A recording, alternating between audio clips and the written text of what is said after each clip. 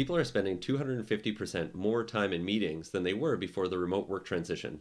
There's great potential to improve productivity if we can reduce this time commitment while also making sure that people don't miss anything important. This is the promise of hybrid, synchronous, asynchronous meetings, meetings that you don't need to attend in order to participate in. With recent advances in large language models, we can come closer to bringing this dream to a reality. These models allow us to extract and preserve information for follow-up and asynchronous collaboration. But what do we extract, and how do we make sure that this works for people? Luckily, the literature on cognitive science gives us some strong hypotheses for how to bring this together. First, people appreciate light, low cognitive load interactions in meeting that might flag key points we can preserve.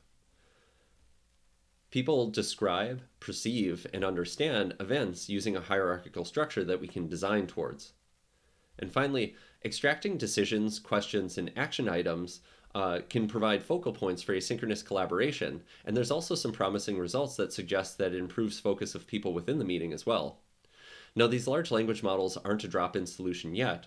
The trick is to put the user in a high agency, collaborative relationship with the models so that they can evolve along with the user's needs.